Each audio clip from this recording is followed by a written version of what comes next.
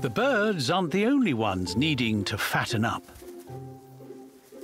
Indoors, the piglets are working to a strict timetable. Every hour, Mum gives out a special call. All the piglets know exactly what it means. Dinner. Inside the farm's snuggery, there's always a scramble for the best seat at the table. Piglets are born with a set of needle teeth, which they use to fight off their hungry siblings. Each piglet is now drinking over half a pint of milk a day.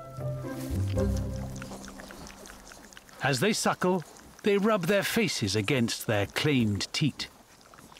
It leaves a scent to tell others that this nipple's taken. But one of the piglets is struggling to get her fair share. Little Bertie, the runt of the litter. Her early days were difficult as she found it hard to get a look in among her larger siblings. Now, nearly 6 weeks later, all the best teats are still taken, and no one's willing to share. She'd better try and wiggle her way in.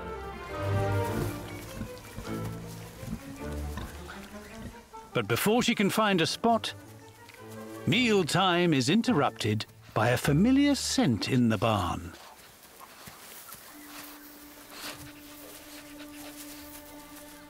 Bertie's first to investigate.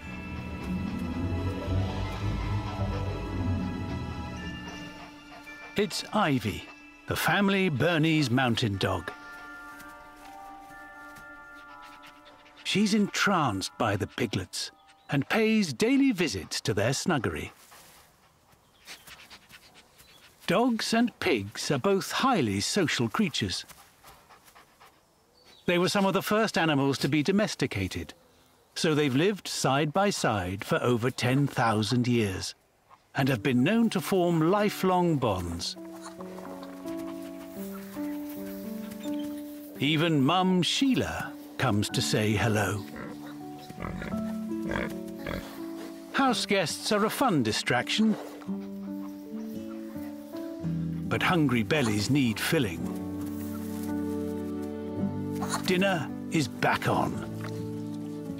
And in all the excitement, the deck's been shuffled. Little Bertie, the smallest piglet in the pack, finally has top place at the table.